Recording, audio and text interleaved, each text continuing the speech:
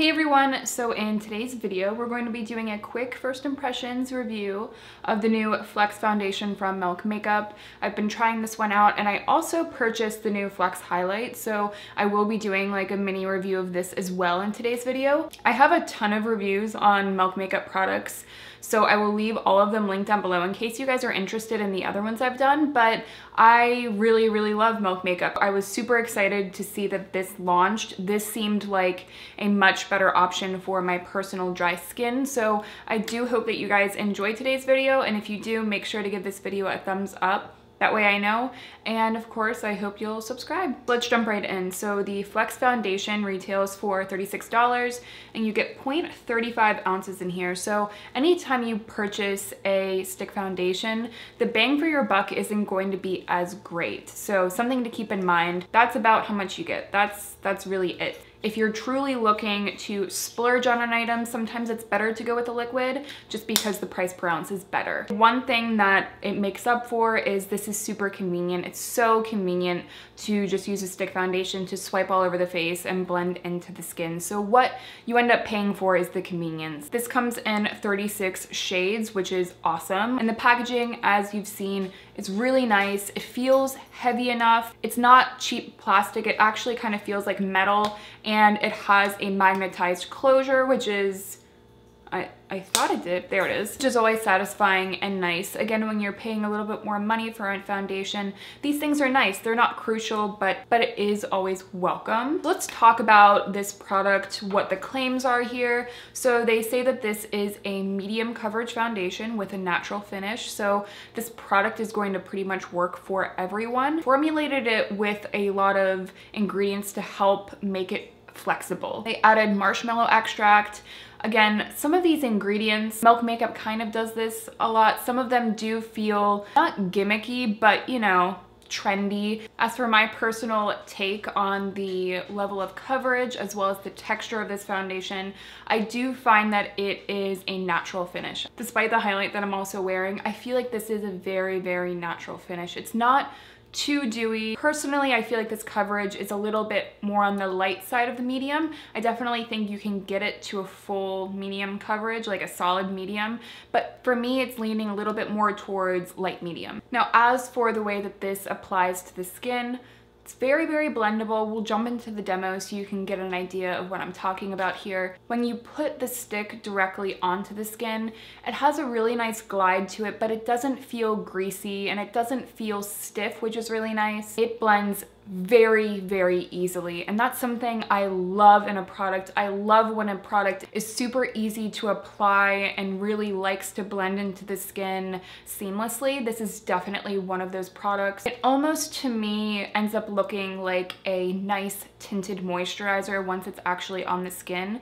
There's nothing to me about this product that feels unnatural. Some stick foundations can tend to look heavy, and this is definitely not one of those. Really easy to just build up coverage, add coverage where you want it, sheer out the product. I tend to use a sponge, as you saw in the demo, but as a whole, application-wise, I could not be happier with the way it applies. I feel like it's very easy, very quick, and again, with a stick foundation, for the convenience factor, I personally feel like that is a box that you need to check. Again, if this is going to be super convenient and easy to use on the go, then it better be easy to blend onto the skin. So as a whole, I feel like the finish of the foundation is beautiful. It's a very nice, natural finish. It's not heavy on the skin, and it ends up looking like just a tinted moisturizer. There's nothing about this that feels like a heavy stick foundation, and out of all of the stick foundations that I have tried, I think this is now my new favorite. I think if you love stick foundations, I think this is absolutely one to check out.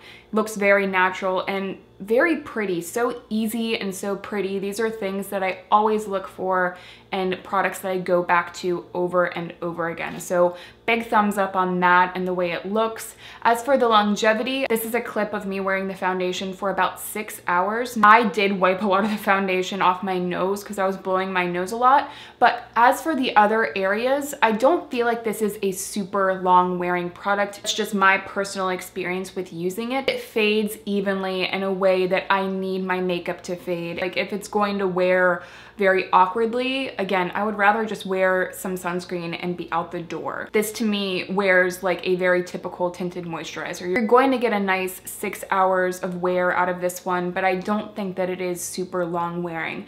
That being said, I love that this foundation does not exaggerate any of the dryness on my skin, any of the pores. It looks very smooth, it looks healthy. So with all of this being said, I do think that if you're looking for a tinted moisturizer to use on the go, but you want something more travel friendly, you don't want to have to pump out foundation and use a sponge, I think this is a really good option. Now, I personally think that there are more affordable options for the finish. This reminds me a lot of a less dewy version of something like the It Cosmetics Your Skin But Better CC cream. That's going to be a better deal because you get more product. It's a give and take. I think that this is a really pretty product. Now let's quickly talk about Flex Highlight. I have to be honest, I haven't been wearing a lot of highlight recently, and it's not exactly purposeful, but I do feel like I was getting to a point where I would add highlight and I just felt like it wasn't doing anything else for my skin. And I'm talking more about powder highlights. I wanted to give this one a try because I haven't tried any of Milk Makeup's powder products except for their loose powder. I wanted to give this one a go and see how well they formulated it, because this is supposed to be a very flexible powder that is going to blend into your skin very seamlessly, but also give you a glow. So it retails for $26, I believe. You get 0.22 ounces and they have 4 shades. So I have the shade Lit in specific. This is a really pretty champagne gold. And I applied it today just with a sponge, very lightly, just dabbed it into my skin. And I love the way that it looks. I really do. I think using the sponge to make it blend into the rest of the foundation was a really, really good idea, and it was able to kind of melt into my skin in a way that I really, really like. As for the way that this wore, I think around this 6 hour mark, I could definitely still see some pigment and shine. If you're looking for a powder highlight that you could build up but also sheer out, I think this is a very versatile product. Now I'm a little bit more of a fan of cream highlights, but I do think that this is a really good option for if you were just to have one highlight and you want one, again, that you can make very glimmery and nice for nighttime, but also one that you could really dab into the skin with a sponge and make it look more skin-like. That's something that I really appreciate and enjoy about makeup products, when they can be a little bit more versatile, that it ends up justifying a higher price tag for me personally. Not that this is very expensive, but again, it's not drugstore. So